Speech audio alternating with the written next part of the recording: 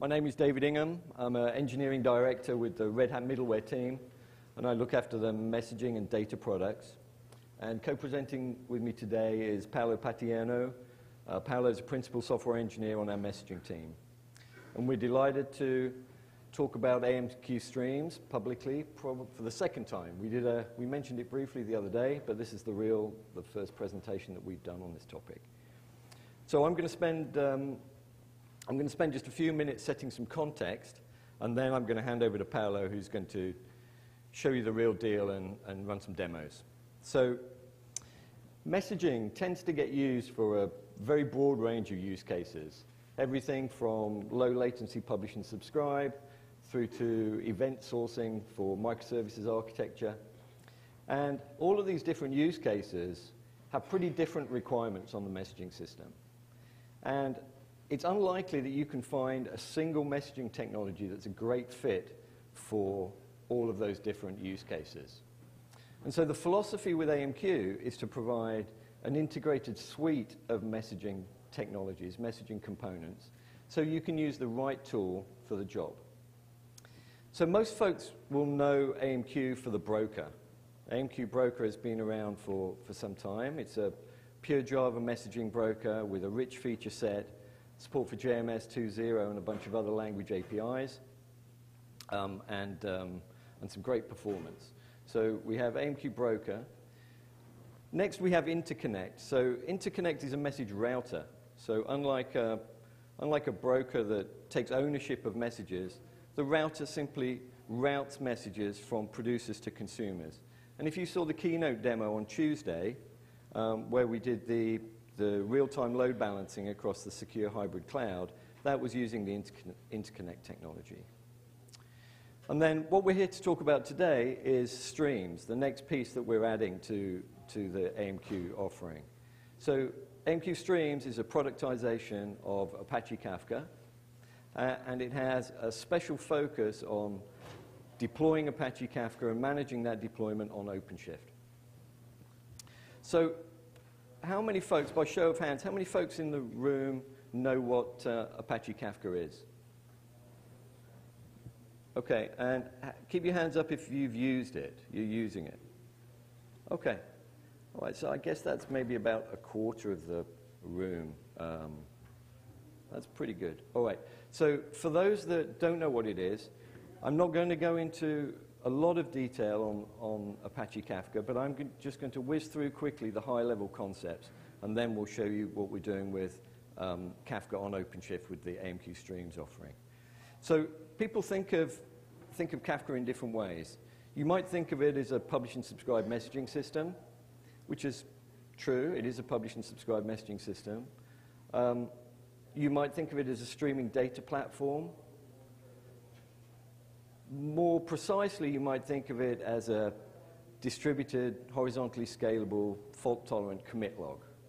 So it's a messaging system, but it differs from traditional messaging systems like AMQ Broker. And I'll explain a little bit of the differences there. So at the high level, it's actually a pretty simple architecture. So messages are sent to and received from topics. And the scalability that Kafka provides comes from the fact that topics are partitioned. And most of the time, you work directly with those partitions. The topic is like a virtual object that contains the partitions. And messages are sent to a single partition. Another key difference is about the retention of messages. So a traditional message broker will usually keep the messages around until all of the consumers that are interested in that message have consumed it.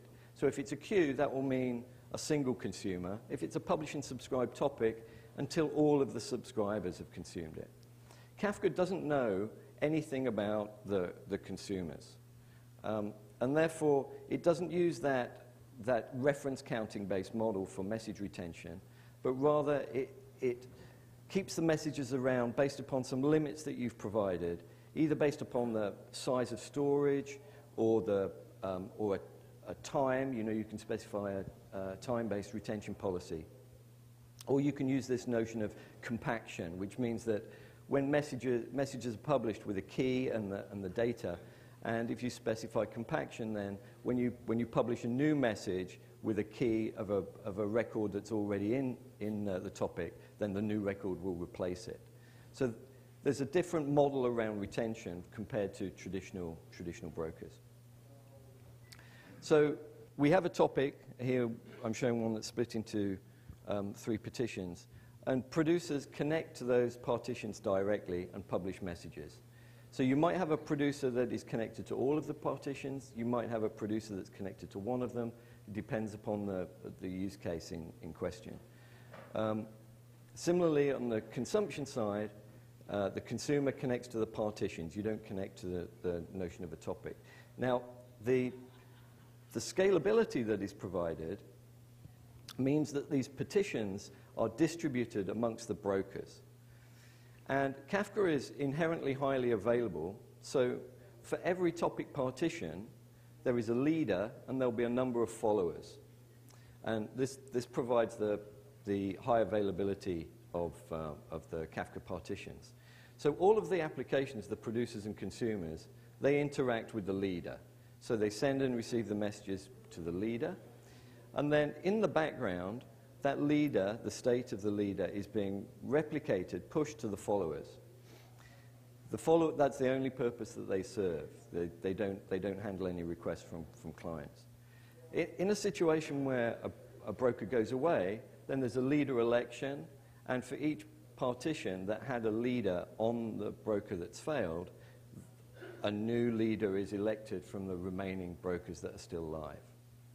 So you have this inherent scalability through partitioning and high availability through replication.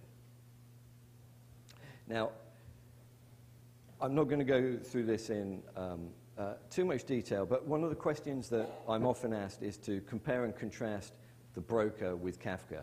And I've tried just to capture that at the high level with this slide. So I think that if you remember one thing, it's that this difference as to where the smarts reside. So AMQ Broker, which is a productization of ActiveMQ Artemis, is a smart broker. And by that I mean that it's doing a lot of work on behalf of the clients. So it remembers, for example, where all of the subscribers are in the stream of messages. It knows which messages those subscribers are interested in. When a subscriber gets connected, it can specify a message selector, a filter that says, I'm only interested in messages of this type, and the broker will only give those messages to that consumer. Another consumer might be interested in messages of another type, and similarly, it will only be delivered those messages. So there's smarts inside the broker, which is great. That rich feature set simplifies the task of building applications, and it simplifies the amount of work that the clients have to do.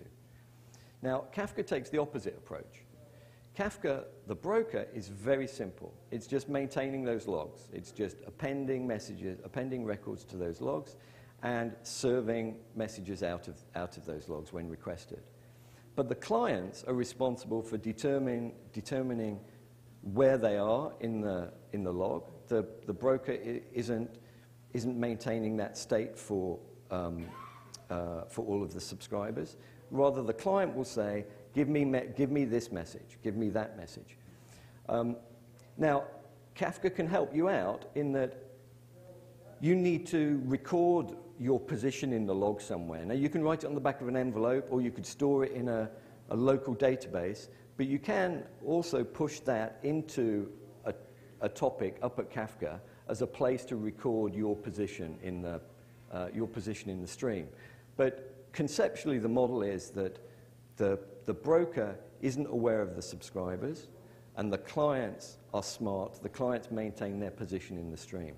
And this division of labor means that the broker is doing less work, and because of that, scales very well. You know, it's this trick that gives Kafka the great scalability characteristics that it has.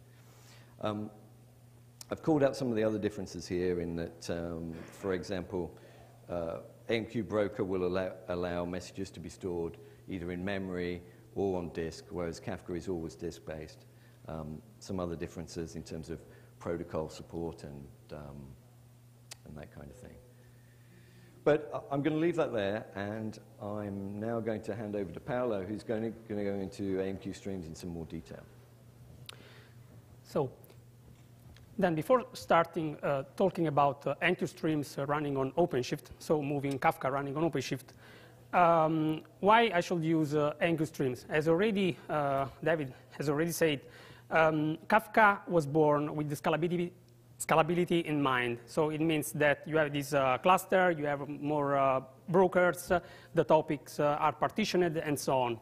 Kafka provides message ordering at partition level.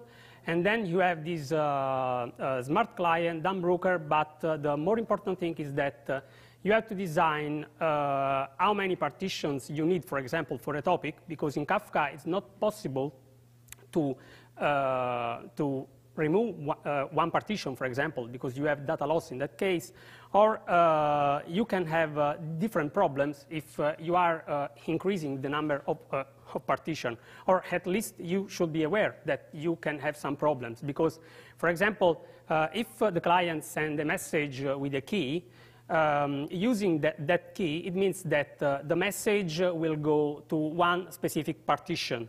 And the partition will be always the same. So all the messages with the same key will go in that partition. If you increase the number of partitions, because the destination partition is based on hashing the key, module the number of partition, in that case you can have a situation where messages with the same key starts to go to a different partition, which is not what we want, right? So these are some considerations about Kafka, but this is a downside about Kafka, right? And the interesting thing is that Kafka can be used for rewind and reply on the stream. So, for example, you have a long-term storage in Kafka, and an application can rebuild the status, rereading all the streams. And in the same way, Kafka can be used as a key-value store, because, as already mentioned before, if you set the partition to be compacted, the topic to be compacted by key, it means that every time a new message comes in with the same key, it overwrites the previous message. So you can use Kafka as a key-value store. What's the catch of having this kind of advantages? The first one I already mentioned about the number of partition and changing the number of partitions that you have in a topic. But on the other side, another disadvantage can be that the Kafka protocol is not proxied. It means that all the clients need to be connected to the brokers, the brokers that they need to send messages or receive messages, because we have this concept of partition leader, and clients, consumer, or producer needs to be connected to the leader for that partition in order to send and receive the messages. It means that if we have different partitions with different leaders on different brokers, a client needs to open different connection to all the brokers, right? So it's not possible to have a proxy in order to handle this kind of situation. It could be possible, for example, using an HTTP proxy or an NQP proxy. We have, for example, a proof of concept about having this NQP bridge, which is able to use just one connection to the bridge, and then having different links that are linked to different partitions on different nodes. And it means that you are able to connect just with one connection to the bridge, and then having the bridge handling more connection to the broker. But from a client side, the client can have just one connection. So it should be a way in order to avoid having the clients connecting to different brokers. Now, let's move to show how it's possible running Kafka and then streams on OpenShift. What we have done is an open source project. So AMQ Streams on OpenShift is based on an open source project which provides some tooling in order to do that, for deploying the Kafka cluster, the Zookeeper ensemble, and some Docker images which are used in order to run these tools, right? The main concept that we are using in the AMQ Streams on OpenShift is the operators model that comes from Kubernetes. the open source project that I'm talking about is this Streams project. It's based on the Apache license 2. And here you can see all the reference for engaging with the community and the engineers that are working on it. But what are the challenges that we are trying to solve using this kind of project, this kind of solution? The main challenge is that Kafka is a stateful application, right? It's not just like a microservices where you can just, I don't know, shut down a pod, for example, running on Kubernetes, and then restarting the pod in order to have another instance, another new and completely different instance of the same microservice. Because in this case, I am dealing with a stateless application. With Kafka, we have some needs. First of all, we have the need for a stable identity on the broker. So each broker has its own identity, and each broker needs to have that identity for its life. And at the same time, the brokers need to be able to discover each other on the network, and they need for a durable state. And of course, we need that when a broker goes down and then comes back, it needs to recover the state.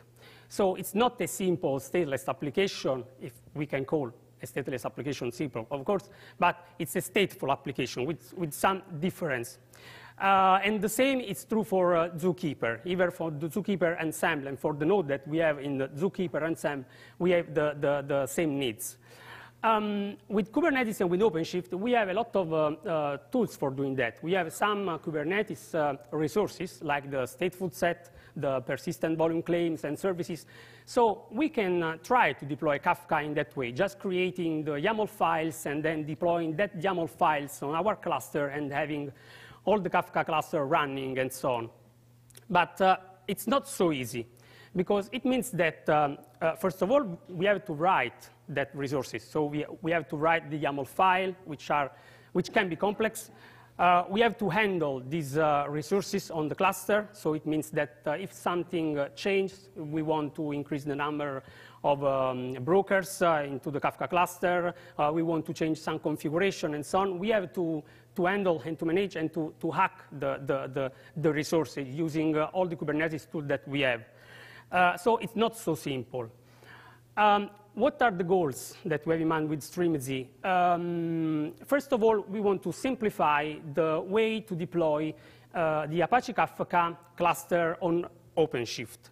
So we want to use the native mechanism that we have in OpenShift for provisioning the cluster and for managing the topics. So for creation, for updating topics, and so on. And trying to remove the interaction that we have with the command line tools from OpenShift, right? Or at least trying to use this tool not as much as possible.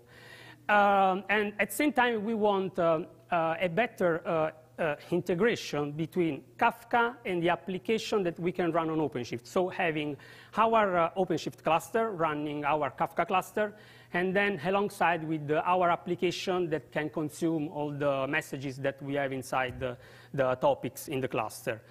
So for example, for microservices, for data streaming application, for event sourcing, and so on. So as I already mentioned, what is the component or the model, the pattern that provides this kind of features? This comes from the operator model in Kubernetes, where the operator model describes a new component which we can call controller, which knows which has knowledge about the application that we want to deploy. In this case, our controller knows the needs that we have for Kafka, right? And it means that following these three steps, observe, analyze, and act, the controller is in charge to observe some config map. So we are able to describe our Kafka broker using a simple config map. So we can put the number of nodes that we want into the cluster. We can set the broker configuration, the health checks configuration, and so on.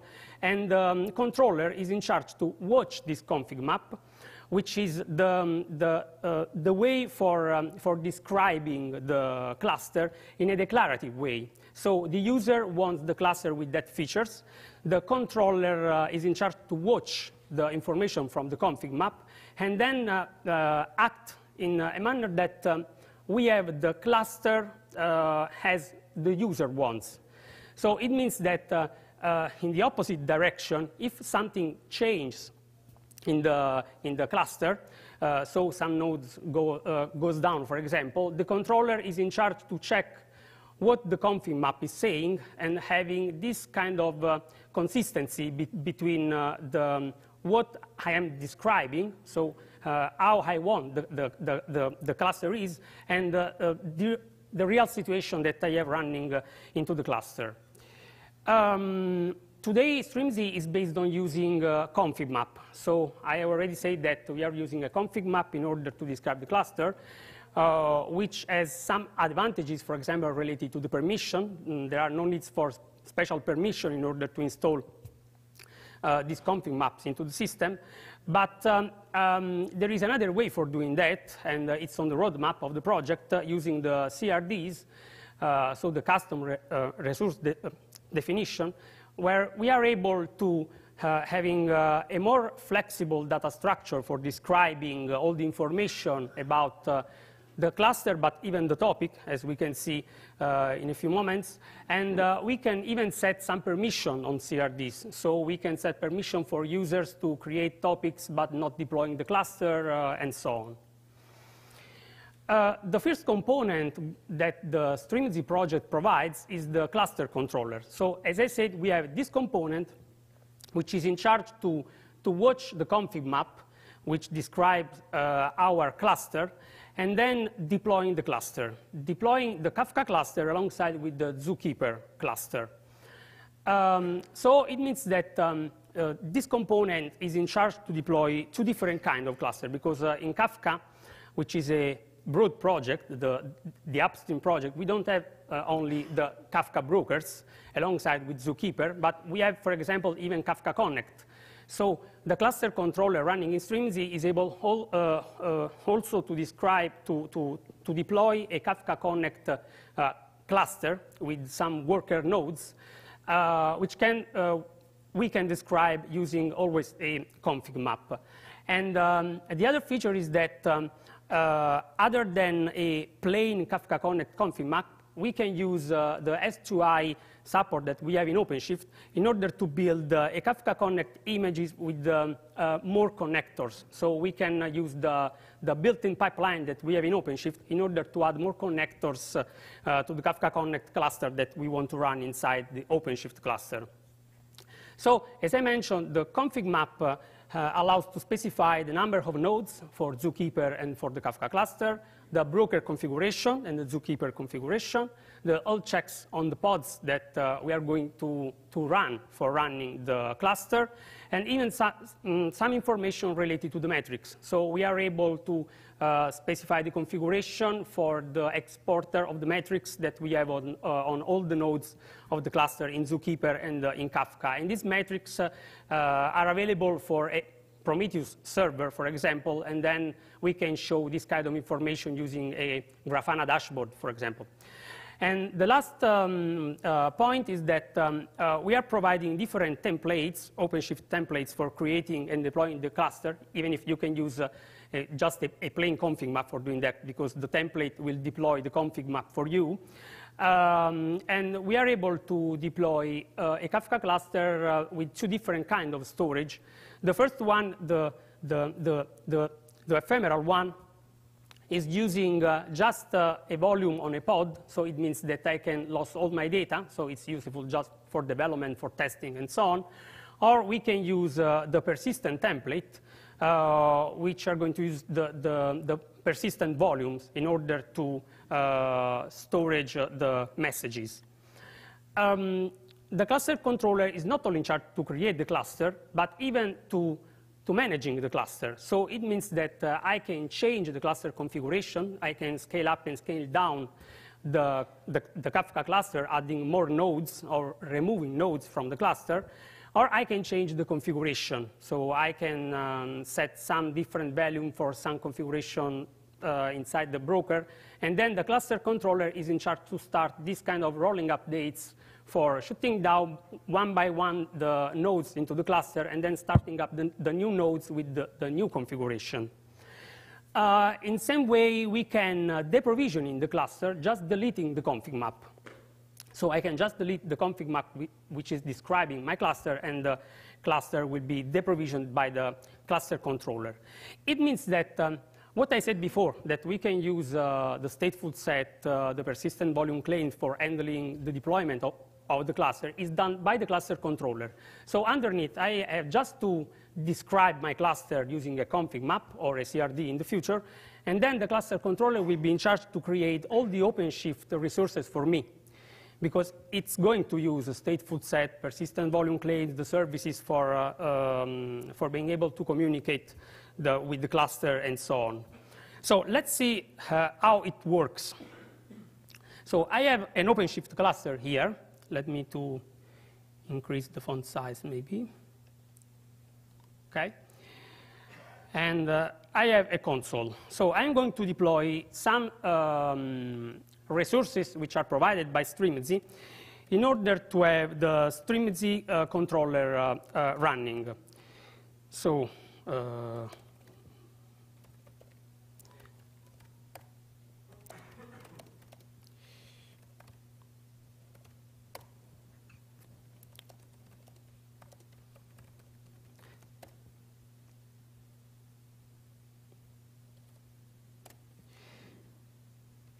okay, so in that case, I have the StreamZ controller which is running.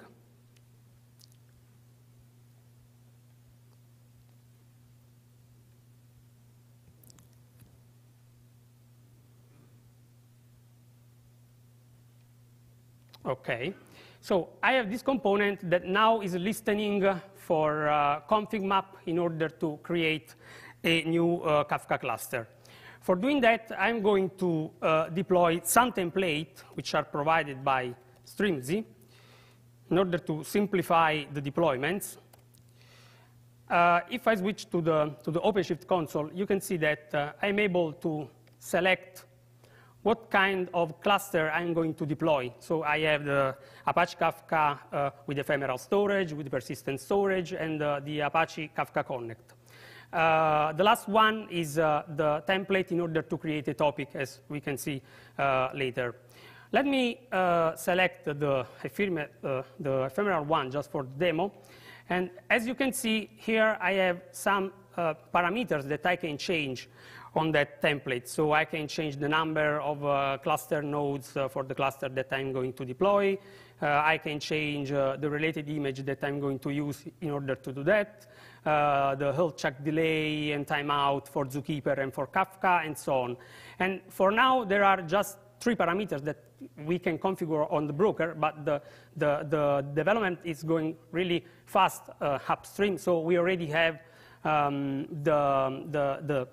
the possibility to change all the parameters that we have in a Kafka broker today. So if I click on create, what is going to happen is that the template has created a new config map.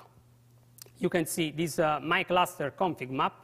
And if I show you the information inside that config map,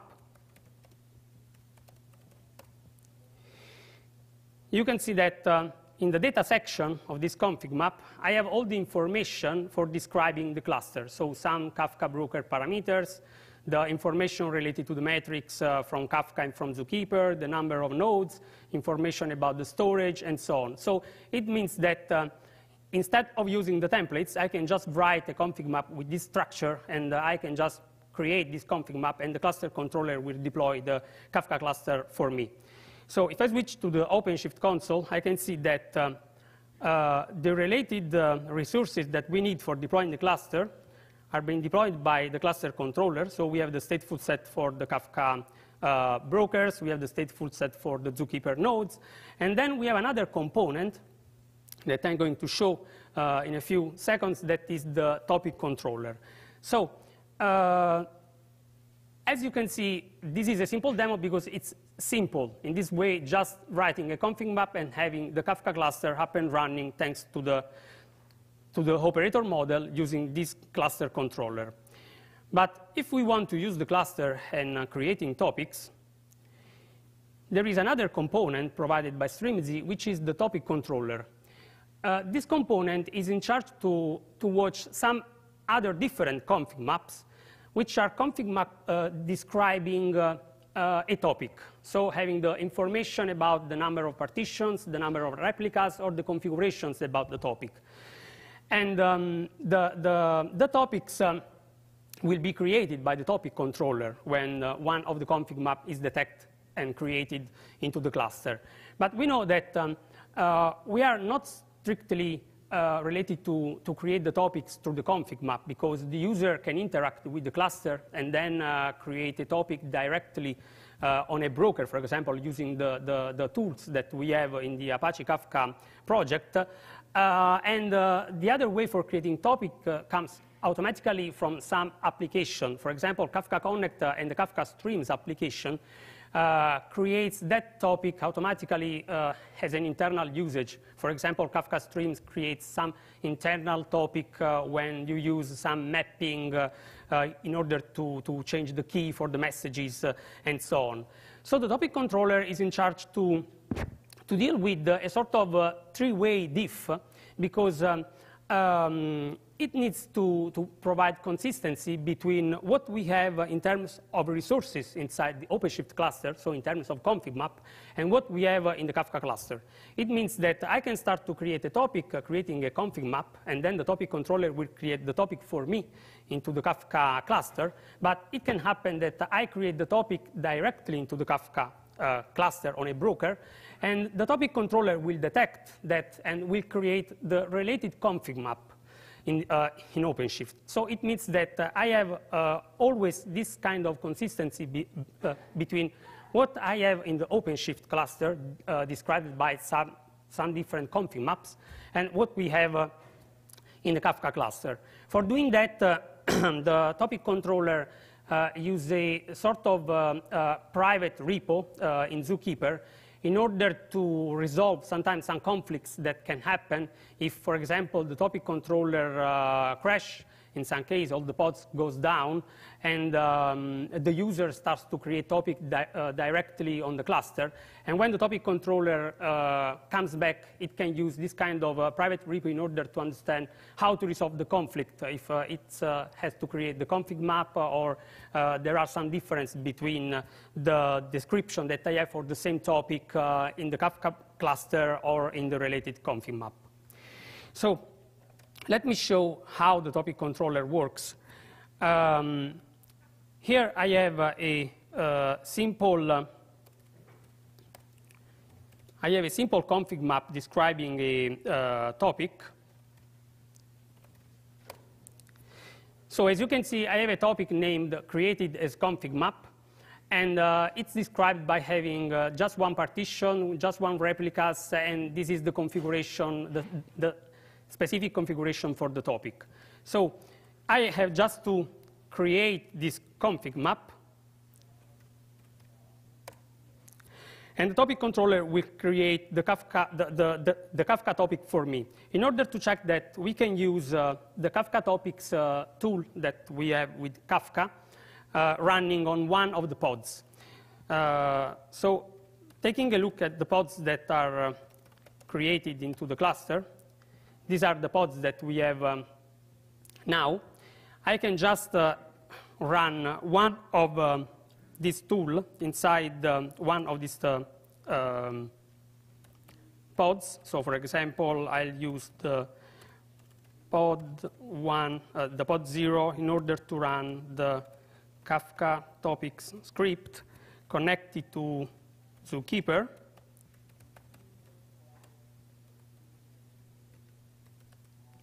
For describing all the topics that we have into the cluster. So we can see that the topic described by the config map, the created as config map topic, was created by the topic controller. the other thing that I can do, for example, is increasing the number of partitions on that topic. So I can just edit the config map that I have already deployed on the OpenShift cluster. So edit the created as config map. And let me increase the number of partitions to 3, for example. The topic controller will detect this change and will start the operation in order to increase the number of partitions. And if I rerun the same command as before, we can see that the same topic now has 3 partitions. The same thing can be done, for example, for the cluster. I can decide to increase the number of nodes into the cluster. So I can show you, I can edit the config map, which is describing my cluster. And for example, I can just update the number of Kafka nodes that I have here from 3 to 5. And at the bottom of the console, we can see that now two new nodes are created, right? So the cluster controller, in this case, detected the changes that I applied on the related config map and then decided to start, in that case, 2 new different nodes. But as I already said, the topic controller is always in charge to have consistency, even if I'm going to create topics directly into Kafka. So for example, let's create a new topic in Kafka running one of the tools, always on one of the pods that we have. So the Kafka topics tool. We can use the same line as before. OK. Just let's do create a topic named created in Kafka with 3 partitions, replication factor 1, and for example, a configuration of cleanup policy to compact in order to have this topic with the compaction enabled. So we can see now that if I run the describe command, now we have another topics into the cluster, the created in Kafka 1, but we can see that at the same time we have a new config map here, which was created by the topic controller, and I can show you the content of that config map, which, as you can see, no, this is the cluster, sorry. These are all the config map created in Kafka. OK. So these are the information that we used in order to create the topics in Kafka. At the same time, as I said, we can run some application alongside our Kafka cluster in order to show that this application can live together and using the Kafka cluster as well. So I'm going just to deploy a simple application.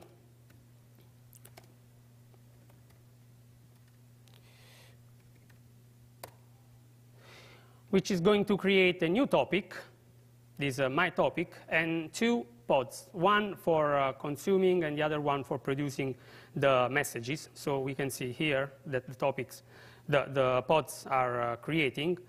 And just to be sure that the cluster is working well, so the 2 clients are able to exchange messages, we can see, for example, into the consumer log that the consumer is receiving some messages sent on the my topic, and that on the other side we have the producer sending the messages using the topic that was created as my topic, this one. So back to the presentation. What is planned for the first release that we will have for AMQ Streams? in beta and then in GA. For the version number 1, we have this kind of features. So we can specify the configuration, the Kafka configuration in more details. We have the TLS encryption and authentication with client and brokers or between the brokers. The authentication options that today are available in Kafka. The authorization using the ACLs that we can create in Zookeeper. And we can, for example, specify some limits and requests for the resources for running our pods, which host the broker, so the memory and the CPU limits. The scaling for now is manual in terms that we have to scaling just updating the config map, but the partition reassignment will be not automatically executed by the cluster controller in this case. So it means that if we want, for example, adding a new node, increasing the number of brokers inside the cluster, then we have to move manually the partition that we want to use on the new node. Or if we are going to remove a node, we are first moving the data from this node in order to avoid data loss. And we will have, of course, the handling of the topics, as I already showed using the topic controller.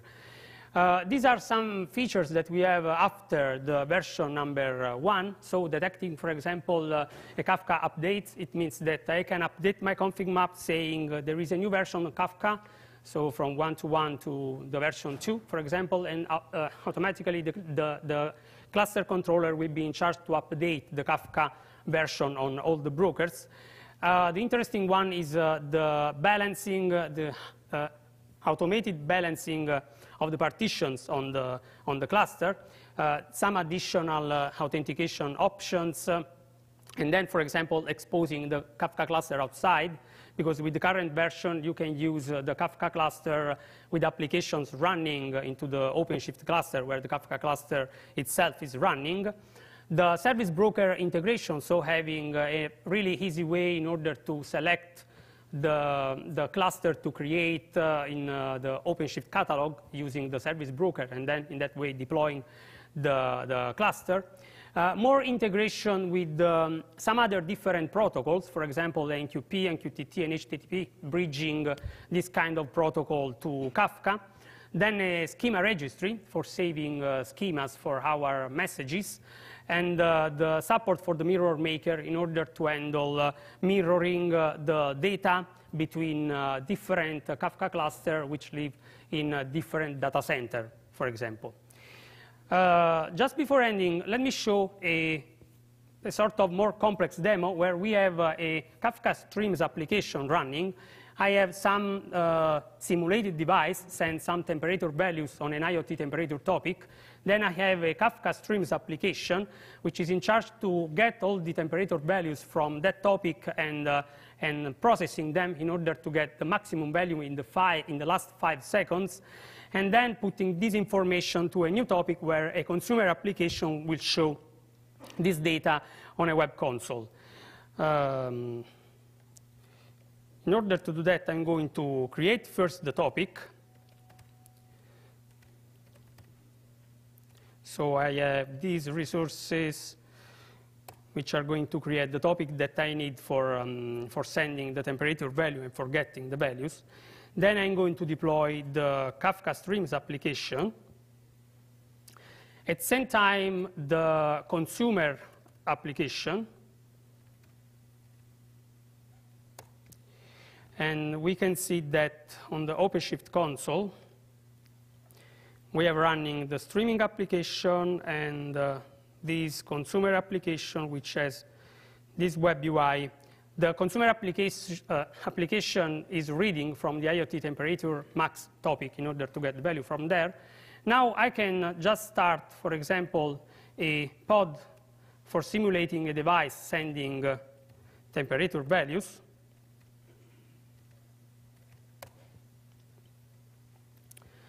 And after the first pod is run, we should see some messages on the getting from the IoT temperature max and having this sort of graph showing the max temperature value in the last 5 seconds processed by the Streams application. We can, for example, increase the number of devices in order to increase the load. So all these devices are sending more data to the topic processed by the Streams application. And we are going to see more other graphs showing the temperature value for all the other devices that I added to the cluster. So this is a little bit more complex example for having our Kafka cluster running alongside our application that in that case is a Kafka Streams based application.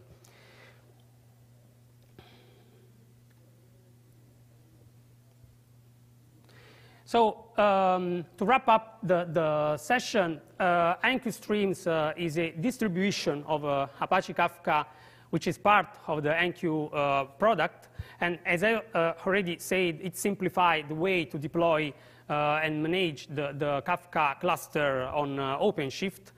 It's completely open source because it's based on this upstream project, which is Streamz. And the developer preview is already available. You can sign up for accessing to the bits and then starting to use this new product. And regarding the roadmap that we have, the plan is having a beta for the summer and GA for the end of this year. So thank you.